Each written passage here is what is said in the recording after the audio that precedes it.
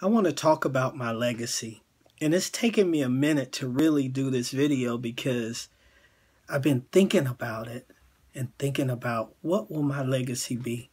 A legacy is something that you leave behind. And what am I leaving behind? I'm leaving behind the knowledge that, and being the example of, being able to live through adversities. No matter what happens to you in life, you can overcome it. And I've been a prime example of that. And I live my life like that. Also, my legacy will be part of the impressions that I leave on others. Man, all the way from my childhood, although sometimes very tragic, I have left my footprint on so many people. I have so many people that I remember from my childhood that remembers me.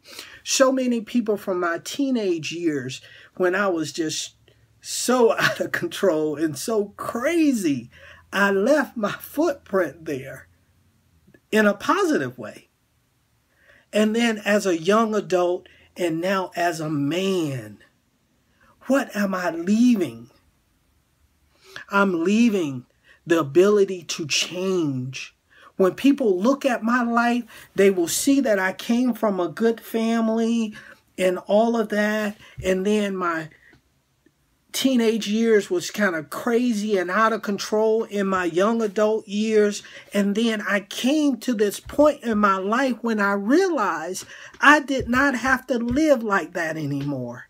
That I had the ability to change my life. And it's almost like God took off one pair of glasses and gave me a new pair of glasses where I could see the world totally different. And I knew at that point that I could change my life.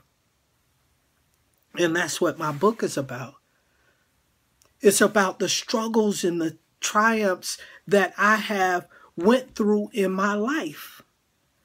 And some of them have not been good, but most of them have been great.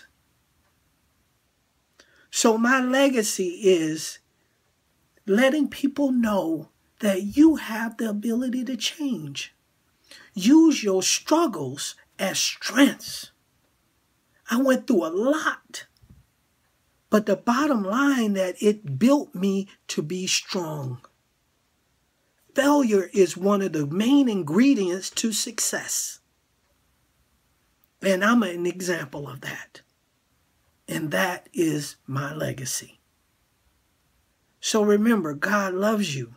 He really do. I don't just say that. God loves you. And He will provide for you. He has already given you everything that you need. God loves you. And so do I.